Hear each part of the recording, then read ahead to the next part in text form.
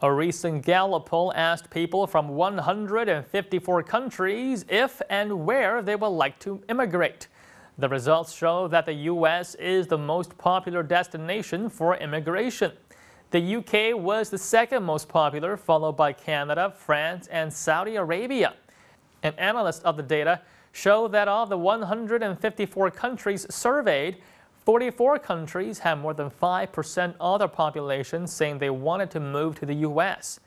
In 15 countries, more than 10% wanted to move to the U.S. And 3 countries in particular, Liberia, Sierra Leone, and the Dominican Republic, have more than a quarter of their adult population wanting to move to the U.S. In Liberia in particular, almost 40% of people surveyed say that they would like to move to the U.S. if they could.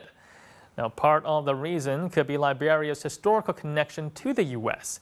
The country was established by freed American slaves and has depended on U.S. assistance during its 2 recent civil wars. In developed countries, Israel and the U.K. top the list of countries where a large portion of the population wants to migrate to the U.S. According to the survey, about 6% of British and Israeli citizens expressed a desire to go to the U.S. So what do net users in China think about the results of the survey and the hardships of immigration? Well, let's have a look at some Weibo comments to find out.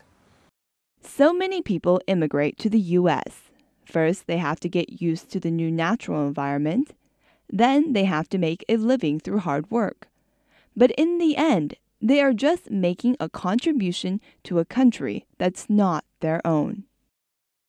People have really better think immigration through. The successful ones are extremely talented and have a knack for languages. By immigrating, people are sacrificing their familiar friend circles. I think there are 3 obvious reasons for immigration. 1, because an employer requires the employee to relocate. 2, the immigrant has lost confidence and hope for their own country. And 3, to escape punishment. Are people immigrating or are they escaping? I think people have a responsibility to their homeland. If everyone with talent leaves, then this country is sure to stagnate. China's large population also distorts this kind of proportion of population survey. According to an infographic posted by China's CNN News, there were more than 150,000 people that immigrated from China in 2011. The top 4 destinations were the U.S., Canada, Australia, and New Zealand. According to the most recent report on Chinese international migration published by the Social Sciences Academic Press, nearly 90,000 Chinese people were granted U.S. permanent residency in 2011. Another 60,000 permanent residence visas were granted to Chinese citizens by other countries in the world. In China, the affluent and educated elites are the main force of immigration. According to the Hurun Report, an annual publication that ranks China's richest people, 1 in 4 Chinese worth more than $16 million have emigrated. So, how do Chinese net users look upon their fellow citizens that have immigrated and found a home in another country? Well, let's go to Weibo and find out. Here's how I see Chinese immigrants to the United States. They are people who take the hard-earned money of their fellow citizens and then take it to the U.S. to make contributions to the foreign economy.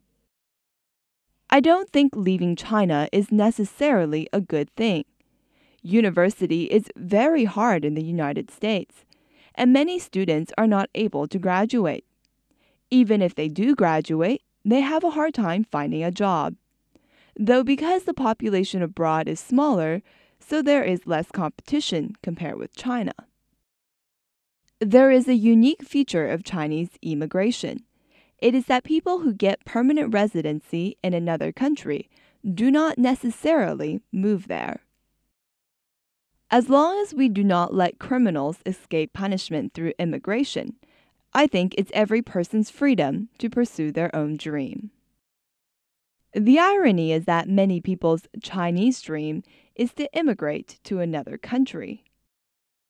I think the Chinese government needs to deeply reflect on this phenomenon. Why do so many people want to immigrate? While a large number of Chinese people have found a permanent home elsewhere in the world, the flow of immigration goes both ways. Many students and entrepreneurs continue to move to China. As a result, the Chinese government estimates the number of expats living in China at over 1 million. And that number is bound to increase as China increases its influence on the world stage.